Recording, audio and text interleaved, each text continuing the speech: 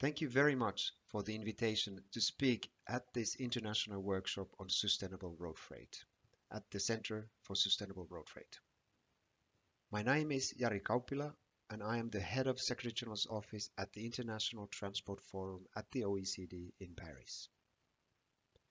My presentation today will focus on two key areas of work at the ITF.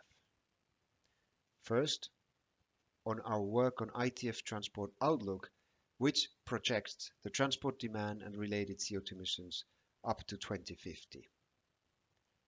And secondly, on the project we are just finalizing as part of our Decarbonising Transport initiative called Driving Implementation Action for Decarbonizing Transport, with a specific focus on road freight. Let me first say a few words about ITF in case you are not familiar with us. We are an intergovernmental organization working for ministers of transport for our 64 member countries. We provide policy advice on best practices for all modes of transport based on our in-house research and analysis, transport modeling and data collection, and of course through collaboration with several institutions and research bodies around the world. We have been very glad to work also with the Center for Sustainable Road Freight over the years on several common topics and particularly on decarbonizing transport. We also organize an annual ministerial meeting which brings together the transport ministers of our 64 member countries together with private sector, NGOs and researchers. We host the world's largest meeting with transport ministers and are the only body globally working on all modes of transport. Let me start with the ITF Transport Outlook. The ITF Transport Outlook is our flagship publication. The latest edition was published last year in 2021. The Outlook presents long-term projections for transport demand and related CO2 emissions under alternative policy scenarios. These scenarios are based on our in-house models covering all modes of transport, freight and passenger globally, nationally and even at city level. For us at the ITF, the Outlook is a strategic tool. It helps us to analyze how the world could change if we choose different policies and development paths. And now, more than ever, there is a need for such assessment. We see dramatic challenges ahead of us, not the least for the transport sector. We are just coming out of the COVID-19 pandemic, and we are in the middle of the war in Ukraine. Despite these challenges and uncertainties, we must not lose sight of our vision for transport's future: economically, socially, and environmentally sustainable transport. So to us at the ITF, the Outlook is a discussion starter, but at the same time, it is also a call for action for the transition to sustainable mobility. And the transformation for the vision needs to start now. So let's start off with demand. What were our projections a little over a year ago? Under our scenario, what we call current level of policy ambition, we expected the demand for passenger travel and movement of goods to more than double from 2015 to 2020. We considered the dip in 2020 due to the pandemic to be temporary, and indeed, we already saw strong demand growth in transportation again. Much of this growth in passenger and freight demand is driven by population growth and increasing prosperity. This is compounded to a certain extent because the regions experiencing the highest levels of population growth are also regions of rapid economic growth. In terms of global freight transport demand, the growth is even stronger than for passenger transport. And the key point here is that the freight demand is expected to grow further across all regions, while of course at different rates. And what does it mean for greenhouse gas emissions? Measured as the equivalent CO2 emissions, transport will see 16% growth by 2050 in comparison to 2015 in CO2 emissions. This would overshoot the level needed to have a change of limiting global warming to 1.5 degrees Celsius by about 3 times. So, under today's policies, which means all commitments and announcements, also for the freight transport, means that freight emissions would grow by 22% compared to 2015 by 2050. So it goes without saying, we need to urgently change this trajectory. So what needs to happen if we want to decarbonize transportation sector?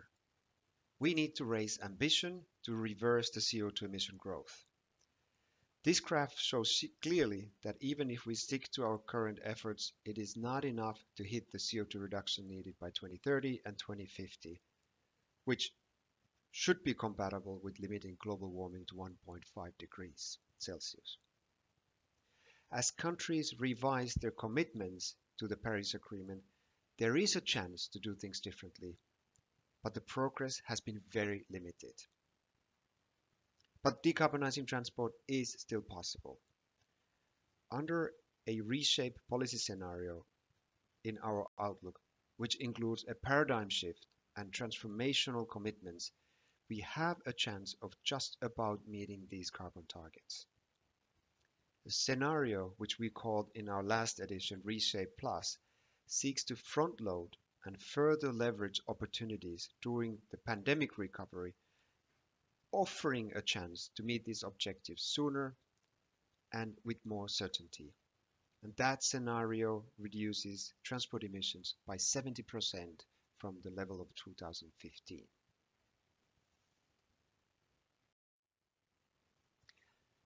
Any projections on future transport trends are subject to uncertainty. The war in Ukraine has caused further damage to the global economy, just as it was recovering from the COVID-19 pandemic. So how will this affect our projections going forward? The 21 edition of the Outlook assumed a set of potential challenges and opportunities for decarbonizing transport arising from the COVID-19 pandemic. However, the economic recovery from the pandemic was faster than expected, and we assumed in the ITF Transport Outlook 21. That edition assumed a global drop in the GDP projections and in trade in 2020. The subsequent years assumed the previous country-specific growth rates after 2020. As the pandemic progressed, however, solutions were found to allow trade flows to continue, and GDP had already returned to their pre-pandemic levels in several countries in 2021. Authorities and countries also implemented measures to soften the impact of COVID-19 that have now become standard policies. Higher levels of trade regionalization have been observed since the COVID-19 pandemic. The lockdowns brought about a revival of walking and cycling in cities, including freight delivery with bicycles, facilitated by supporting measures by city authorities. Another trend reinforced by the pandemic has been the already surging e-commerce sales, which sustained in 2021 even though many countries had already started easing restrictions. As with the COVID-19 pandemic, changes in policy responses and the global economy have been seen due to the ongoing war in Ukraine. In addition to the humanitarian crisis, the war in Ukraine has exacerbated weaknesses in international energy supply that had not yet fully recovered from the shocks of the pandemic. The war has also contributed to a worsening global economy, particularly through further disruption to supply chains, commodity markets, and energy prices. So given the continued uncertainty in world affairs, the trends in global GDP, changing trade patterns, and the volatility of energy prices, it is very hard to give predictions of global transport demand changes in the short term. But despite the current disruptions, transport demand will grow significantly in the longer term because of the expected economic growth and development. Population growth, density, and urbanization trends are expected to move upwards and play an essential role in driving transport activity. Factors such as energy prices, land use policies, behavioral shifts, of course, also will have an impact on transport demand and chosen modes. We will be exploring these issues in the next edition of the ITF Transport Outlook, which will be published in May 2023.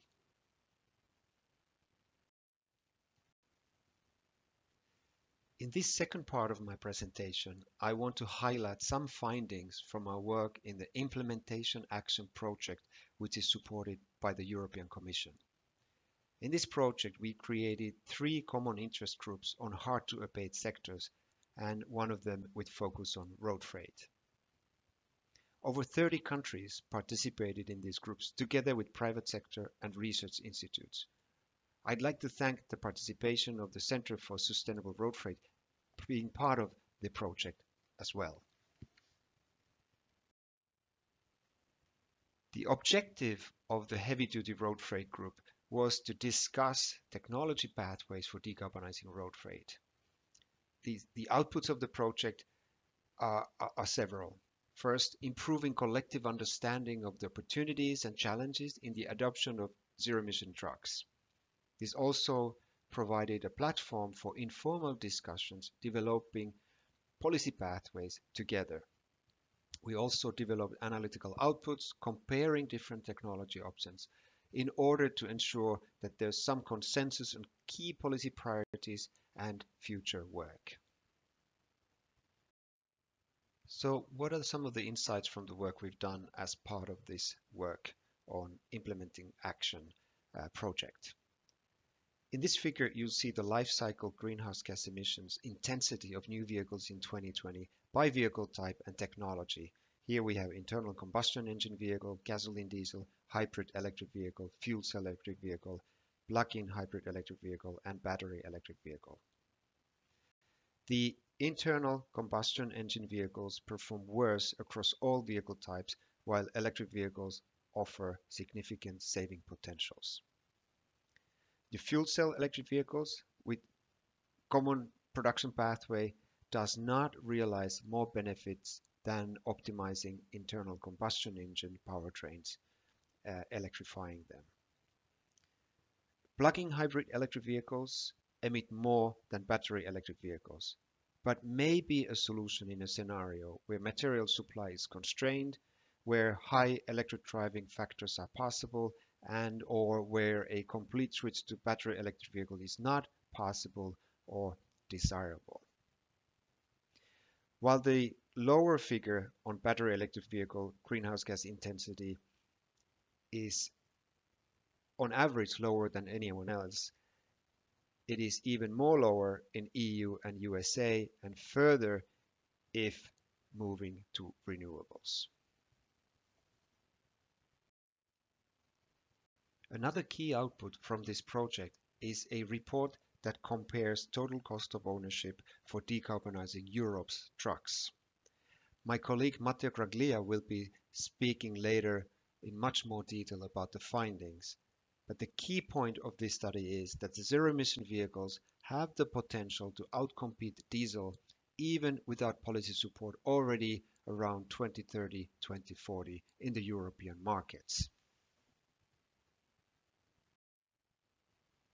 And more importantly, with appropriate policy support and incentives, you can really unlock this potential, which will accelerate the timeline of the adoption and reduce the uncertainty over the total cost of ownership. How can we then accelerate the adoption of zero-emission vehicles? We need different policy instruments at different stages of deployment, starting with initial technology, research and development funds, pilot tests, market deployment, followed then by financing, low interest rate loans, guarantees, procurement schemes to increase the scale and subsidies on the purchase of infrastructure. Deploying the charging infrastructure should be a key priority. The majority of truck charging needs can be satisfied with depot charging, particularly for urban and short-haul operations. Promoting the deployment of depot is a no-regret action. For long haul, warehouse charging infrastructure is particularly important to avoid range limitations. Potentially also there's a role for dynamic charging with electric road systems. Charging infrastructure is significantly impacted by real estate questions. There is the question of long timescales for deploying high-power charging stations and grid strengthening. The results from the work that we just showed are from Europe. So there are specific challenges and opportunities in emerging economies. First, the financing is a key barrier in developing countries. Importing vehicles from abroad into emerging economies is also a challenge. Countries with weaker currencies lose dollar reserves, and importing from abroad makes it challenging to develop domestic production, which can threaten local vehicle production. Some of the countries that are sensitivity to global fuel prices changes differs, whereas some countries are more exposed. In fact, electrification could help to reduce the exposure to fuel price fluctuations since energy costs are a smaller share of operating costs for companies. It is also very important to consider jobs impacts at an economy-wide scale. If zero-emission vehicles cost less to operate, then goods can be cost competitive globally and increase jobs in sectors reliant on goods transport. Emerging economies are expected to build significant additional transport infrastructure. There is an opportunity to future-proof infrastructure, for example through electricity grid improvements during the construction phase, when marginal cost of additional infrastructure perhaps is relatively low. Now we need to also take into account the fact that many operators in emerging economies are small fleet operators, up to more than 90% in China, India, and Latin America. And they face barriers to the high cost of zero-emission vehicle purchase or grid connections, and have limited visibility on payback periods and knowledge barriers. It is a highly competitive industry with very thin profit margins. So it is also important to better understand the tendering processes between big shippers and small freight companies. The tenders are often for short time periods, and truck operators have limited visibility about future contracts and operational requirements. Logistics companies and shippers who contract small trucking firms have a significant potential to set requirements to drive the adoption of zero-emission vehicles. I will stop my presentation here. Thank you very much for your attention. Please feel free to contact me through the email for any further questions or comments, and my colleague Matteo Graglia is available to discuss this presentation as well with you. Thank you.